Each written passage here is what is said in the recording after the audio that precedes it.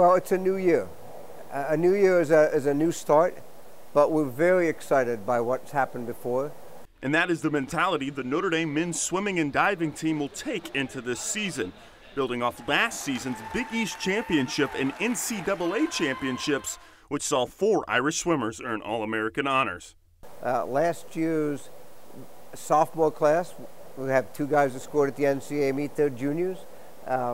Last year's junior class, we had guys new, they're seniors. So we return most of our point scoring ability, experience from the NCAA meet. We had a very strong senior class. We think we have a very strong freshman class. So we are very excited about the year as it heads off, and the ACC changes everything. Since 2005, the Irish won 6 Big East titles, but with the move to the Atlantic Coast Conference, the team is excited for new challenges. We are very fired up about it. There are 2 major challenges. The first is that the ACC is both faster up top, takes a faster time to win an event, and it's deeper at the 16th scoring place.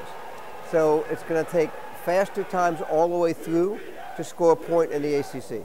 The guys have recognized the challenge since last spring. We've been preparing for it. Filled with talent and experience, Notre Dame will look to be a balanced team in every meet.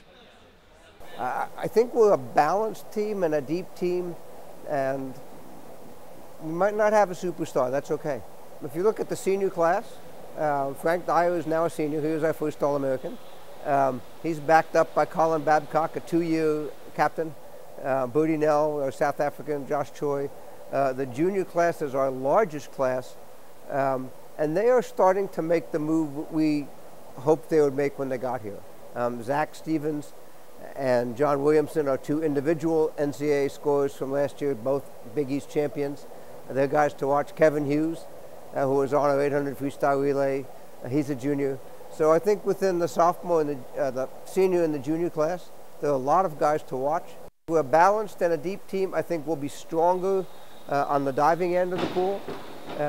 And I think it's an exciting year for us ahead, even though the 1-loss record might not reflect that.